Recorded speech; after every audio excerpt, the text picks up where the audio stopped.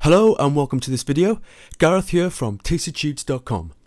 In this video, I'm going to demonstrate a quick way you can convert CMYK and RGB color swatches into Pantone swatches in Adobe Illustrator. So, I have this poster design here in Illustrator, and I have a couple of colored boxes up to the right in the pasteboard area. Now, these are representing the colors that make up the artwork in the poster to the left. If you wish to download this document and have a go yourself or follow along, you can download this for free. The link is in the description. So I have focused on getting all the creative positioning right. I have just finished the poster and now I realise that I completely overlooked the colour swatches I used, a mistake I make quite a lot when focusing on the creative side of things. Now I need to print this poster in Pantone, but currently all the colours are in CMYK. Now it's actually really easy to convert your CMYK or RGB artwork into Pantone artwork. So to demonstrate this, I'm going to come over to the squares here, click and drag to select them all, copy and paste to make a new copy. So in Illustrator, to convert a colour, all you have to do is select the colour you want to change. In this instance, I'm going to come and select the colours on the right here. Now, as I click through these, we can see in the swatches panel, the matching colour swatches are becoming highlighted. So I'll select the top colour box.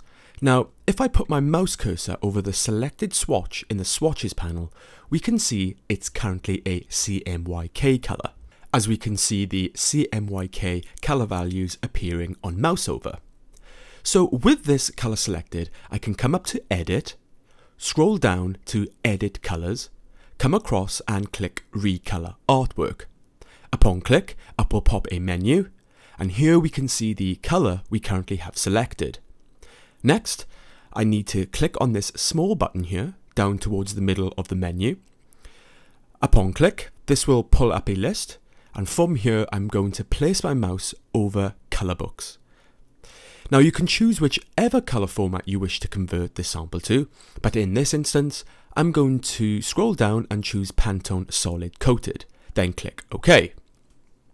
Upon click, Illustrator has now converted the selected colour into the nearest Pantone reference. And if we look over in the swatches panel, we will now see the new colour swatch appear and become selected.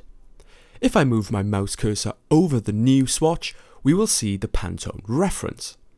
Also, we can see this little dot in the bottom right corner indicating this is a Pantone spot colour. Now keep in mind, when Illustrator converts a CMYK or RGB colour, it will convert it to the nearest reference. In this instance, it looks very close, but can sometimes vary a little. So I'll use the same technique on the rest of the colour boxes, and soon I will have my new Pantone colours in the swatches panel. Easy. So zooming into the coloured boxes, on the left we have the original CMYK samples, and now on the right we have the new Pantone samples. And they are looking pretty close. So Illustrator has done a good job of converting those colours for us. Now it's just a case of selecting all the colour elements in my poster design and making sure the Pantone colours are applied. Once all the colours are Pantone, it will be ready to be printed in Pantone. Easy. Well, I hope you enjoyed this video. If you would like to see more videos like this in future, hit the subscribe button. If you have any design questions or topics you would like to see me talk about, feel free to pop them in the description or drop me a line on Twitter. You can find me at tastytudes. Well, that's it for another video, brought to you by tastytudes.com. Thanks for watching. Have fun, guys, and I'll see you next time.